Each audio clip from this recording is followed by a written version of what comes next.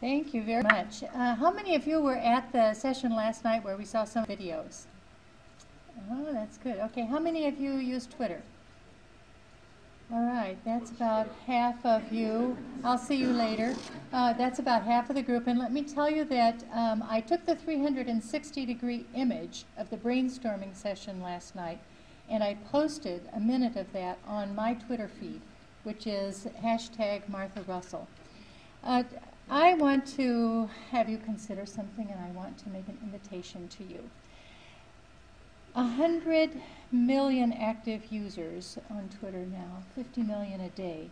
Started in 2006. Now there are 200 million registered users. It has grown incredibly.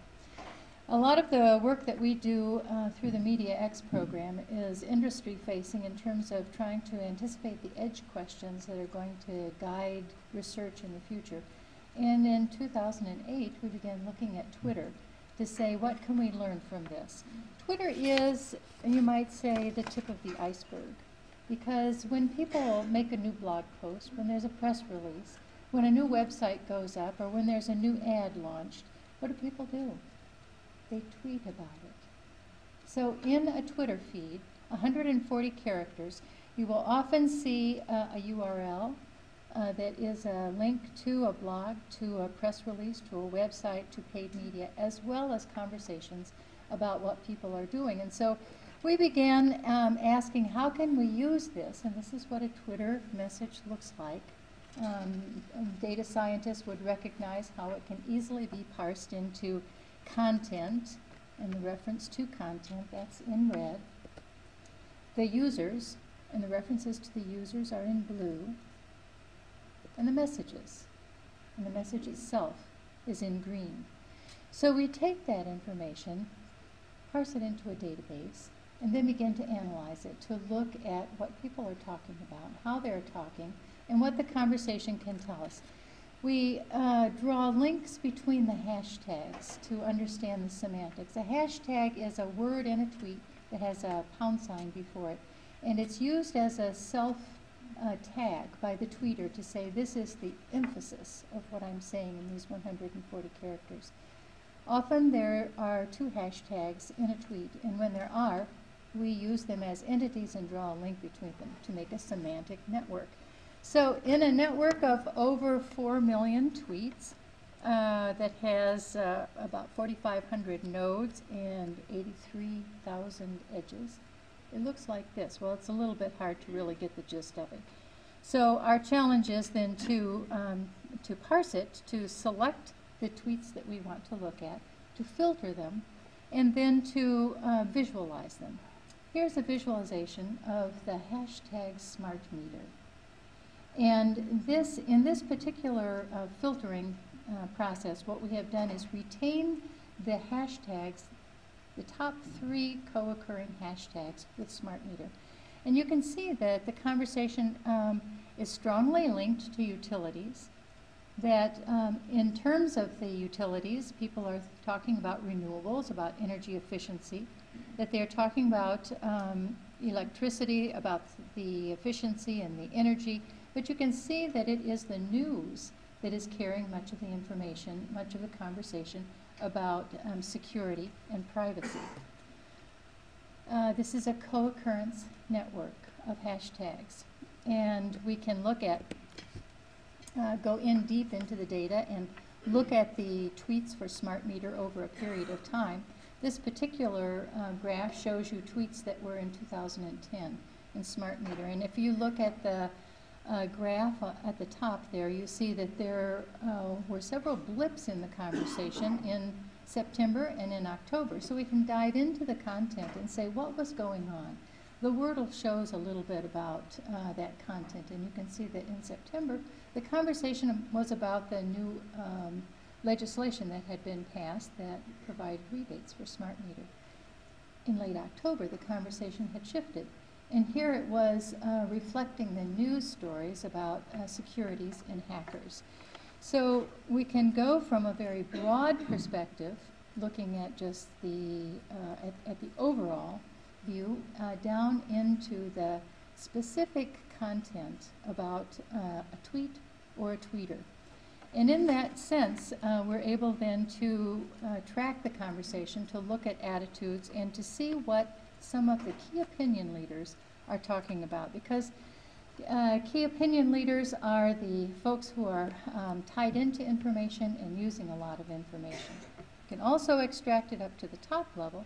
And here you have a view of the interactive tool that we've developed so that you can go in and explore hashtags of interest to you. I know that we have some on Sacramento. I know we have some on coupons, on CFLs, and you can look at this view. So let me wrap up by saying these are the URLs that will either take you to my tweet to see the video from last night, take you to the energy behavior change page on the MediaX website where you can get information about how to obtain the data that we're collecting, and information to the interactive tool. Thank you. Thank you, Martha. We have time for 2 concise questions. There's one here. How do you know that we're just not sampling a vocal, whiny minority? They are included in this, and so what we do is They're coded with a double hash mark. I think that that's kind of a value judgment that one has to make in terms of how you take the data, how you extract what you want to look at. And the semantic interpretation, I think, gives us a good clue on that, and filtering techniques that we are using help. But we've developed some metrics that have the social diversity, the number of tweets divided by the number of tweeters, that look at the relative emphasis and the proportion of tweets on a certain hashtag that include or don't include a URL, and the location of the hashtag in that 140 characters. And some of those tools are becoming useful to taking out the noise.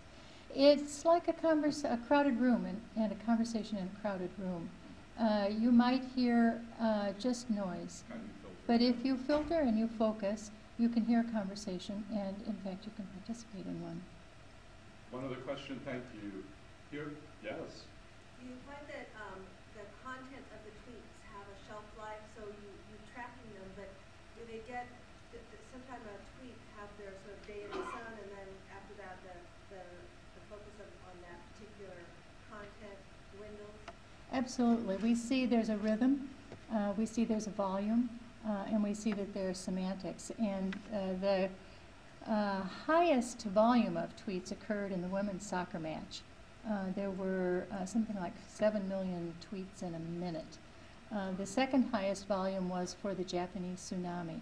I think that we've seen in the Middle East and the revolts there that there have been very high volumes of tweets around a particular occurrence. With the stream of Twitter data that we're collecting, we're able to, over time, follow the tweets of an individual and the way that they are retweeted, the way that they are people respond back, and to actually follow the dynamics as well as the snapshots of the conversation. And I would love to have from you any of the hashtags that you think would be meaningful for your research, for your programs, because we can add them to the energy lexicon that has been developed at Stanford, which we are using as the filter to collect the tweets. A tweet is like the sound of a voice, and you hear it, and then it's gone. And we only have these tweets to study because we are capturing them on an ongoing basis. So let me know the hashtags of interest to you, and if there are data scientists who are interested in data science in the service of behavior and energy change, I would be glad to have you work with our data and work with us. So thank you. Thank you, Martha.